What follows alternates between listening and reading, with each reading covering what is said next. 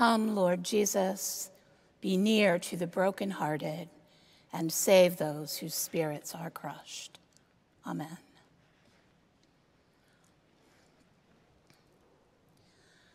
It was in the early days of open heart surgery when those bypass procedures were still very innovative and very new and very awe-inspiring and a little bit frightening. As a very young student chaplain, I was assigned to visit someone the night before his open heart surgery, and I went into the room imagining all of the concerns that he might be bringing to this moment, all the anxiety or fear or worry that might be stirring in him. And so I was more than a little bit surprised to discover that his greatest concern that he was able to express did not have anything to do with what I suspected.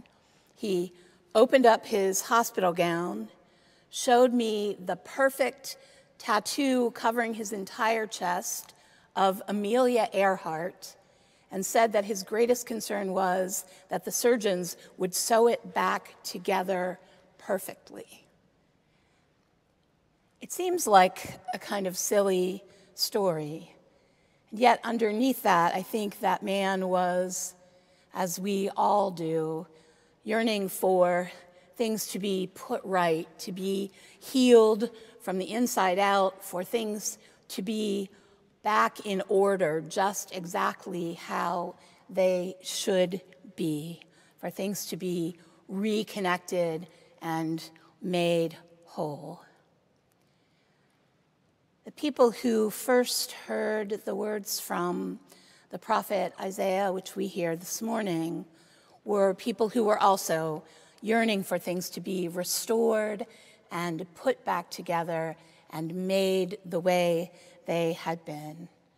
Returning from exile, they had hoped to rebuild Jerusalem to its former glory, even though some of them had never seen that and had only heard about it as the generations had passed along. They had returned home and were disappointed at how difficult it was and how far short they fell of their great vision of restoration.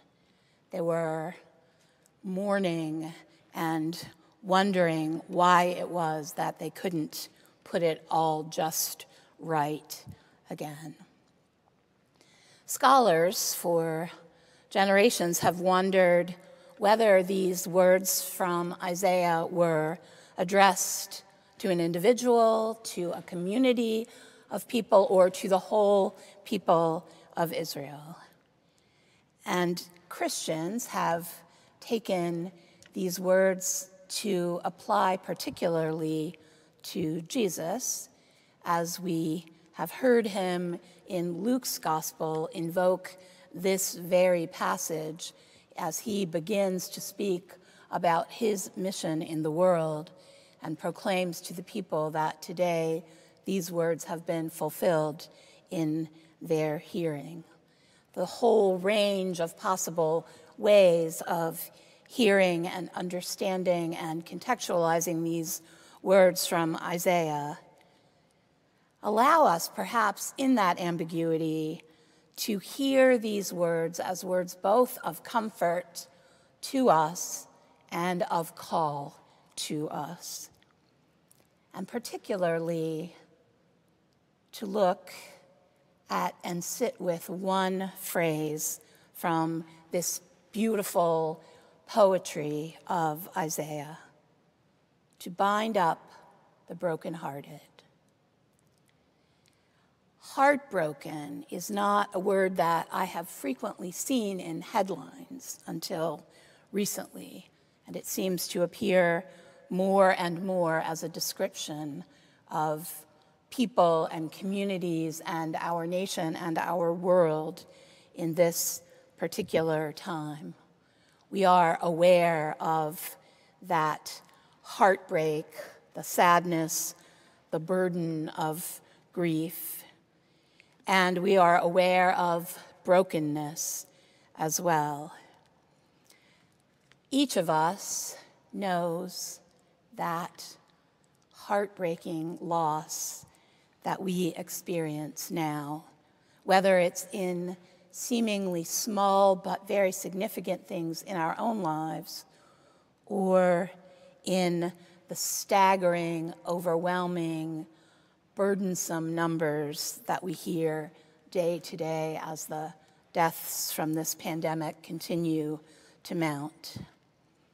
We know that sense of loss, and we live with it and in it, and we look for words of comfort and strength as we try to pace ourselves and to endure to the end of this time, even as we see the possible light of that ending. We resonate and look for comfort in the face of this broken-hearted world.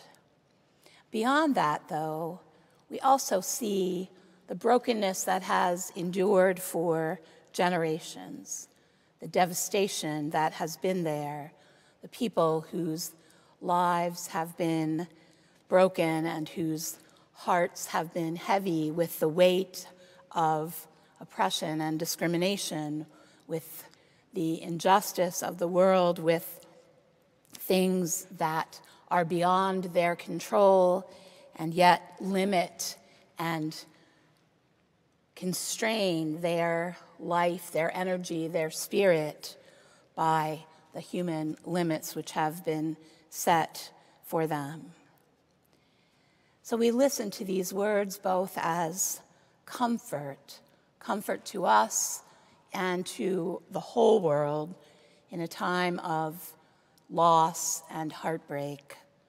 We listen to these words as words of call, as we imagine how we can touch other individuals who are knowing this time of loss, to strengthen them, to touch them, to draw close to them and surround them with love in the face of things that are hard to bear. And also the call to look at our world now and as we move into the future, looking for ways to be the people of God who respond to these beautiful, visionary, dreaming promises expressed by Isaiah that will allow the brokenness of our world to be knit back together, restored, put right, made in the glory that it was meant to be. The wonderful binding together of humanity in the place of brokenness. In this Advent season, we point to the light and bear witness to it. We prepare the way of the Lord and try to make a straight path for that coming, the one we wait for, the one we long for, the one we open our arms to welcome, comes to us bound and wrapped in swaddling clothes, in bands of cloth, as a baby held by his parents. The one we wait for and long for comes to us bound to all of us in our broken humanity, willing to take near to him and to enter into all of the fullness of our human existence with its joy and its sorrow. The one we wait for is bound to us in a way that allows for the binding up of all the brokenhearted. As we watch and wait and welcome him, may we also join in the work of healing and wrapping the world for the healing purposes of God. Amen.